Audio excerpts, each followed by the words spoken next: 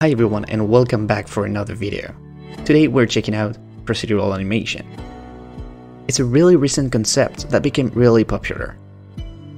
The main use case is to spice up baked or traditional animations by doing head aiming or object grabbing look much more realistic. But in theory it offers all the tools to animate anything from scratch. But it's easier on some creatures than others. For example, this gecko or this spider are 100% procedurally animated. It looks amazing. It adapts according to the relief, to the speed, and the feet always stick to the ground. So I wondered, how feasible is it to animate an humanoid avatar only using procedural animation? This is what this series of video will be about. I can already tell you that we will have a lot of fun and some great accomplishments on the way. In this video, we will set up the environment as well as make a first script to control our feet position. If you don't have any 3D character to work with, I highly suggest you to pick up a free character on Mixamo. They're pretty well rigged and they look good. I personally picked up this one. He's called Leonard.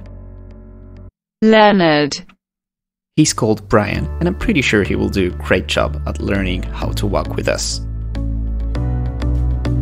Once I imported the character into Unity, for some reason, I lost the materials on the way. But that's not a problem, I'm just going to pimp it myself. Okay, that's way better. Then I added a few obstacles on the way. The purpose of this challenge is to cross them all with a really natural behavior.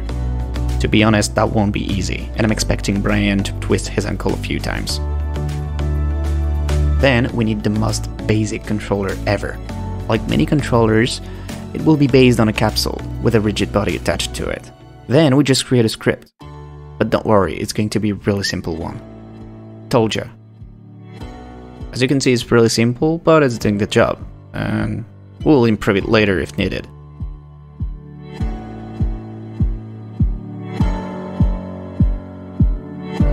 As I said, all we need is the collider and the rigid body. So we're just going to remove the mesh render and the mesh filter because they're not needed anymore. And instead, let's just put Brian at the center of the capsule.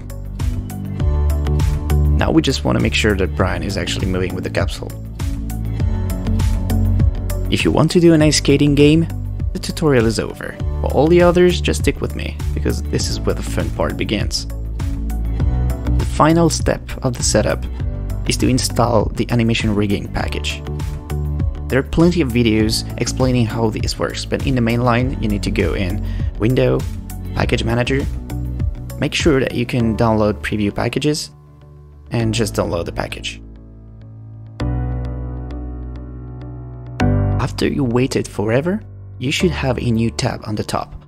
It should contain Rig Setup, so you just select Brian and click on Rig Setup. It will create a new empty game object with a rig component onto it. A rig can contain one or more constraints. For this example, let's say that we want to move the right arm so that you understand better how it works. To do this, we're going to use a 2-bone key constraint. We just need to make a new game object into the rigs hierarchy and attach the 2-bone key constraint to it. As you can see, we need to set up targets that we're going to pick up directly from Brian's skeleton.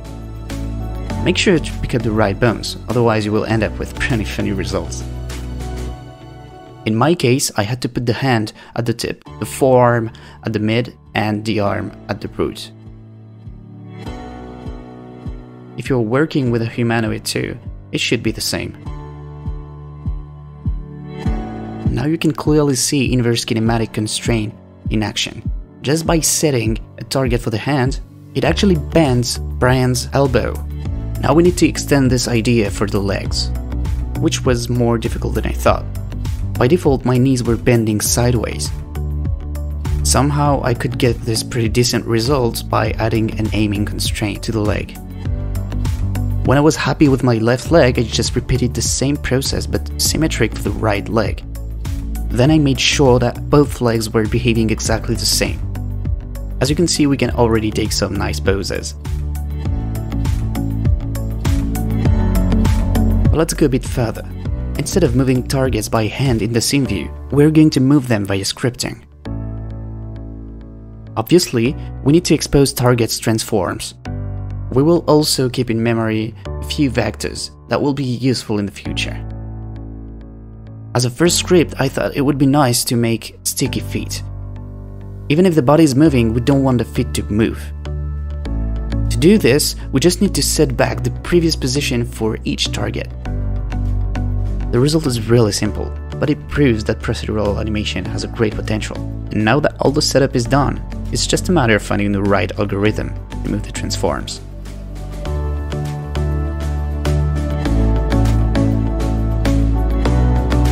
In the next episode, we will try to do our first steps. To do so, we will have to deal with balancing and coroutines. If you enjoyed this video, please make sure to subscribe not to miss the next one. See you next time. Cheers.